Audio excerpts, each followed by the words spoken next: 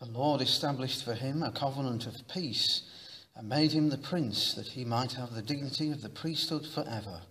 In the name of the Father, and of the Son, and of the Holy Spirit. Amen. The Lord be with you, and with your spirit. Today we keep the memorial of Pope St. Leo the Great, who was one of the great popes of the Church in the earlier times of the Church.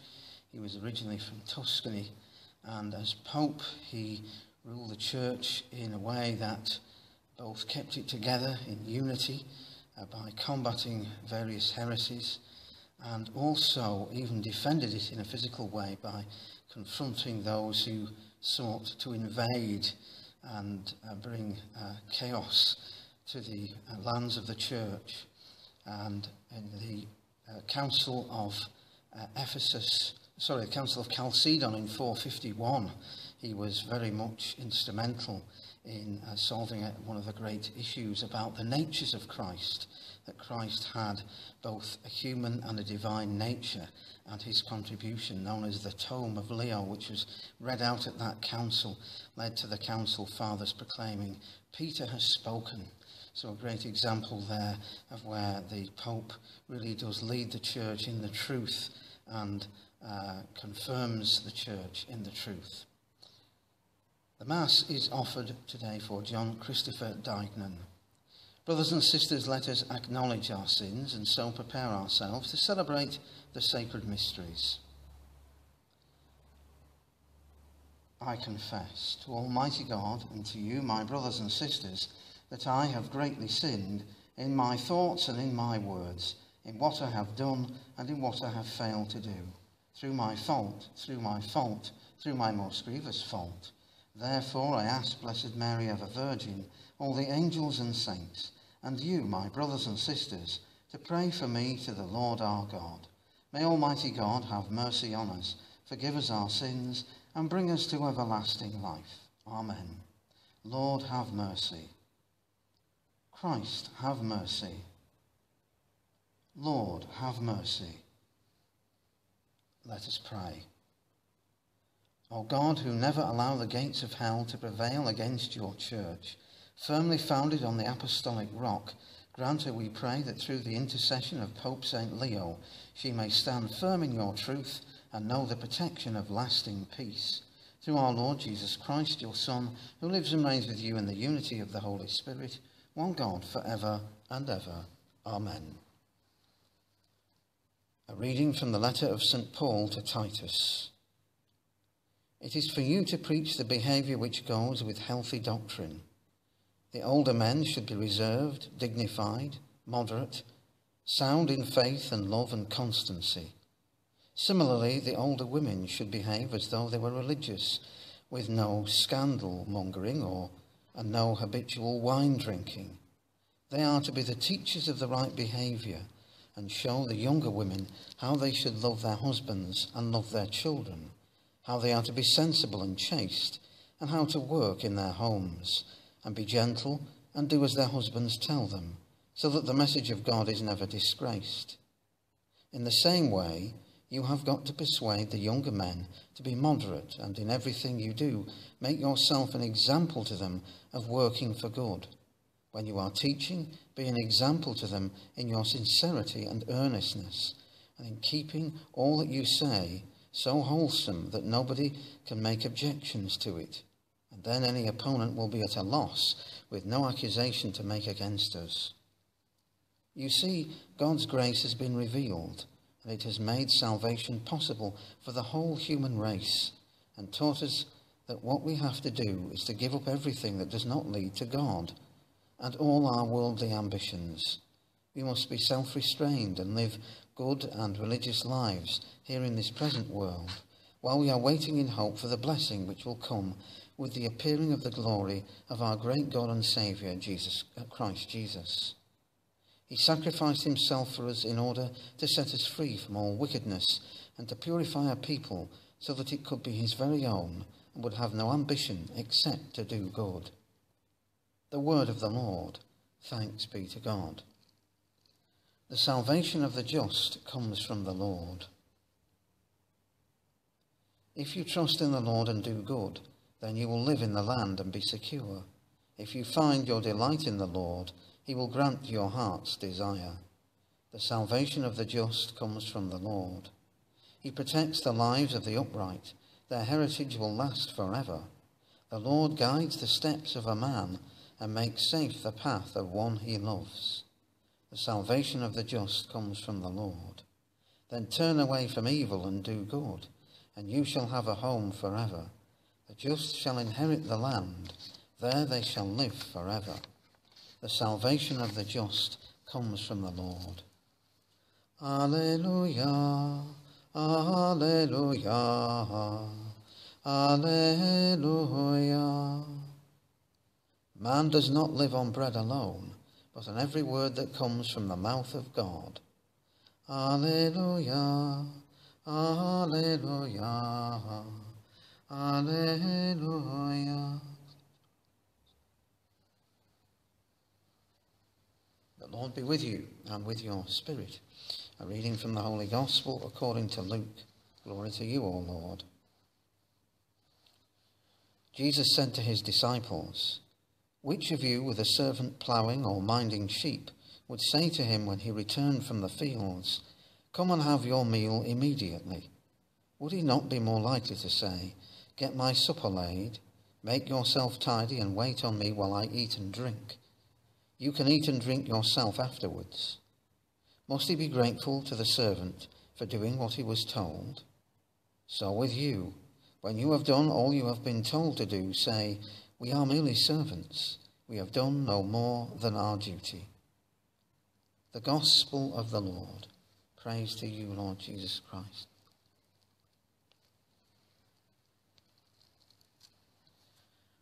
Pope St. Leo was indeed a great pope, and of course, as pope, he took the first position in the church, the vicar of Christ, the successor to St. Peter, and in a way was a ruler, truly ruled as well as led and guided.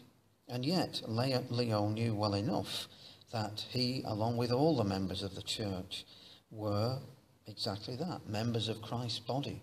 And all were called to a kingly and a priestly office, as well as a prophetic office, by reason of our baptism. Leo himself wrote about this, how we are all called to this high office. And so, as we see reflected in that letter of St. Paul to Titus, all of us in our different ways, men, fathers, husbands, wives, older women, younger women, all have a place and all have a responsibility to behave responsibly, and as members of the body of Christ, it brings with it a great responsibility.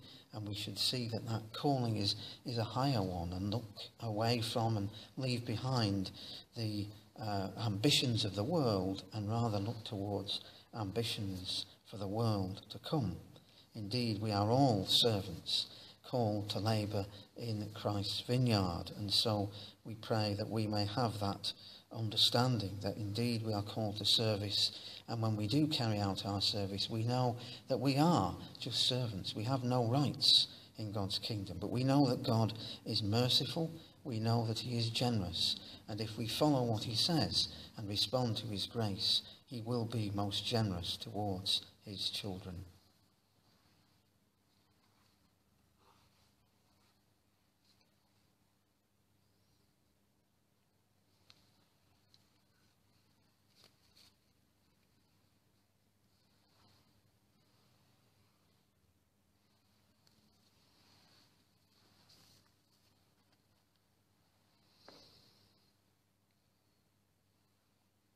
Blessed are you, Lord God of all creation, for through your goodness we have received the bread we offer you, fruit of the earth and work of human hands. It will become for us the bread of life. Blessed be God forever.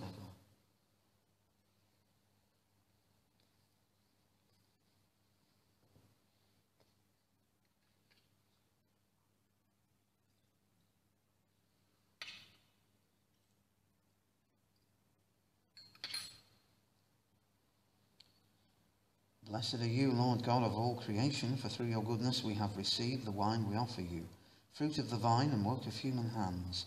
It will become our spiritual drink. Blessed be God forever.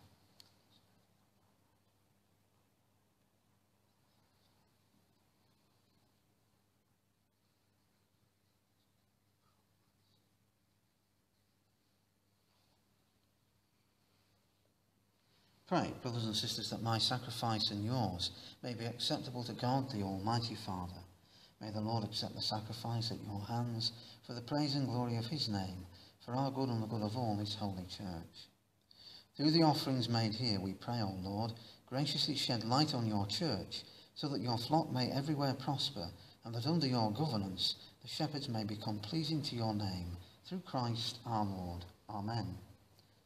The Lord be with you and with your spirit. Lift up your hearts. We lift them up to the Lord. Let us give thanks to the Lord our God. It is right and just. It is truly right and just, our duty and our salvation, always and everywhere, to give you thanks, Lord, Holy Father, Almighty and eternal God, through Christ our Lord.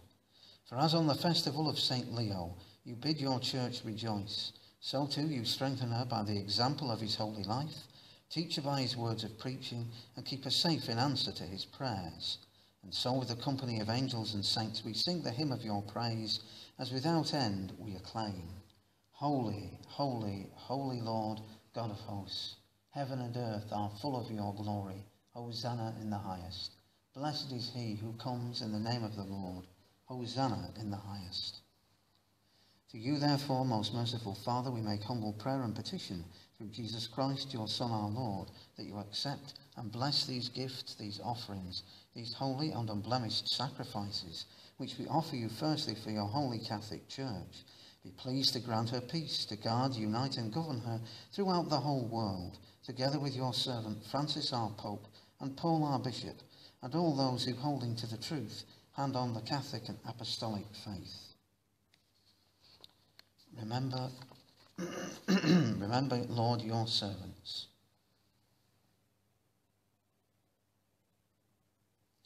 And all gathered here, whose faith and devotion are known to you.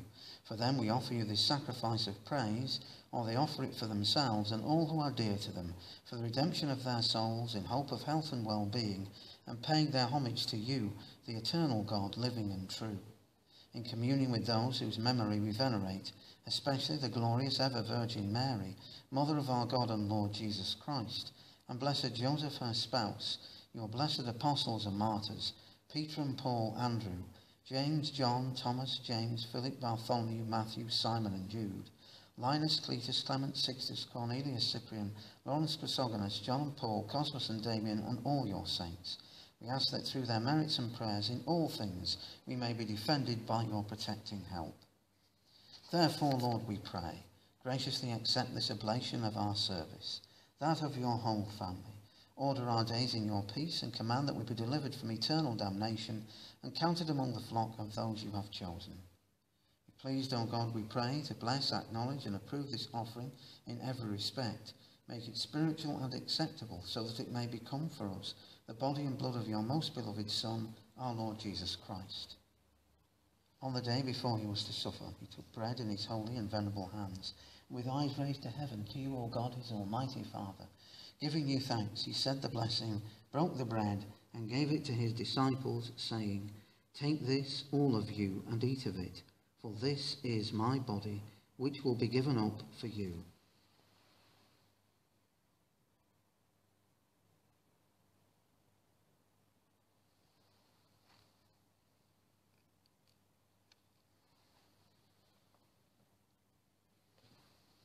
In a similar way, when supper was ended, he took this precious chalice in his holy and venerable hands, and once more giving you thanks, he said the blessing and gave the chalice to his disciples, saying, "Take this, all of you, and drink from it, for this is the chalice of my blood, the blood of the new and eternal covenant, which will be poured out for you and for many for the forgiveness of sins.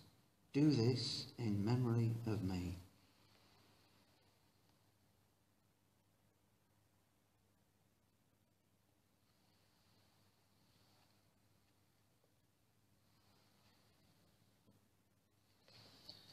The mystery of faith. Save us, Saviour of the world, for by your cross and resurrection you have set us free.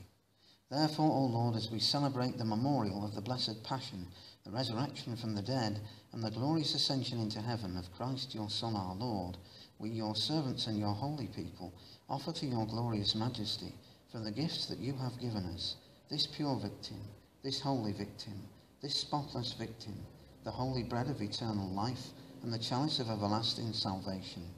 Be pleased to look upon these offerings with a serene and kindly countenance, and to accept them as once you were pleased to accept the gift of your servant Abel the just, the sacrifice of Abraham our father in faith, and the offering of your high priest Melchizedek, a holy sacrifice, a spotless victim.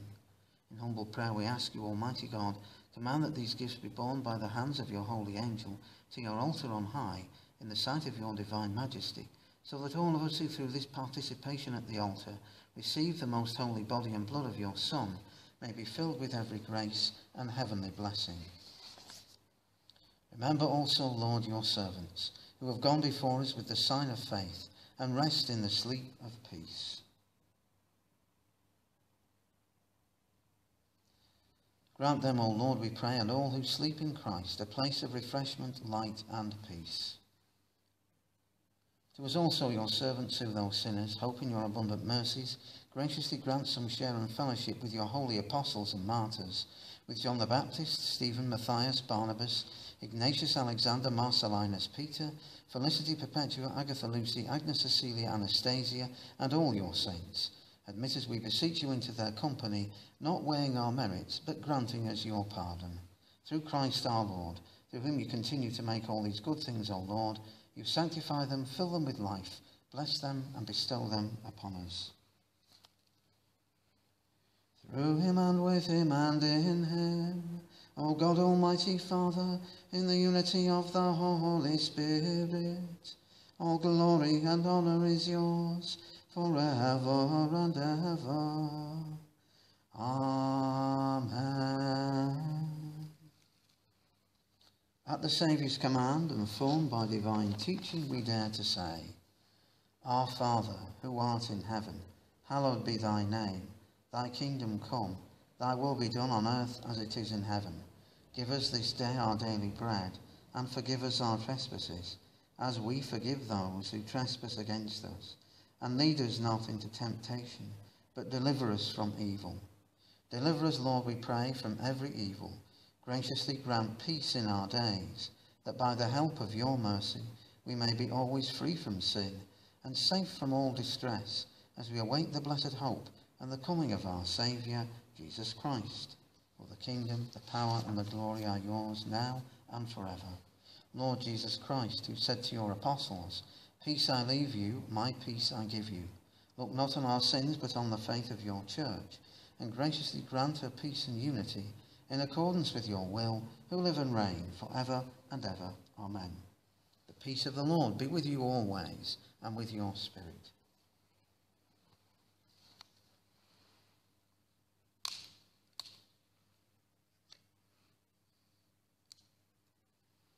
Lamb of God, you take away the sins of the world, have mercy on us. Lamb of God, you take away the sins of the world, have mercy on us. Lamb of God, you take away the sins of the world, grant us peace.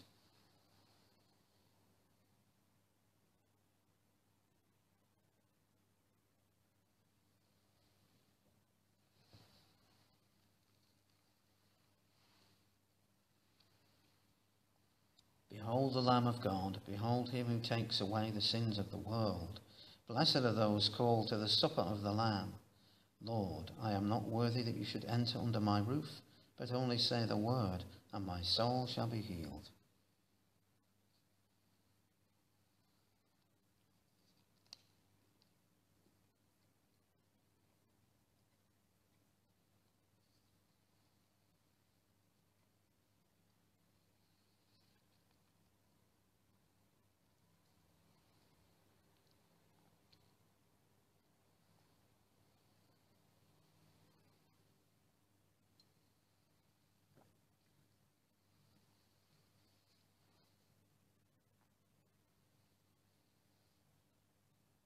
Peter said to Jesus, "You are the Christ, the Son of the living God."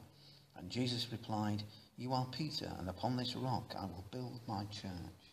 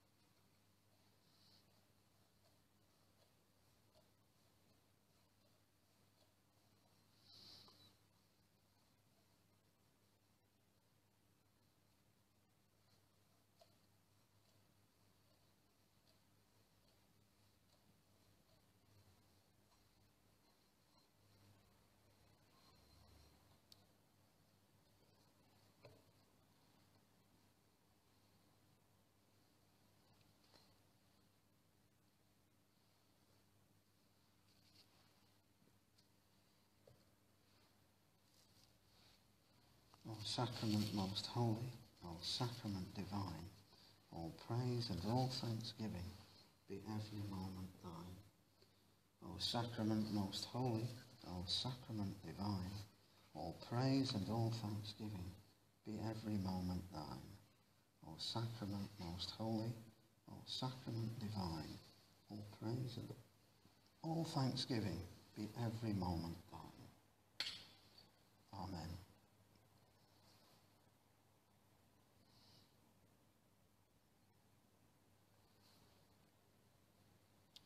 Let us pray.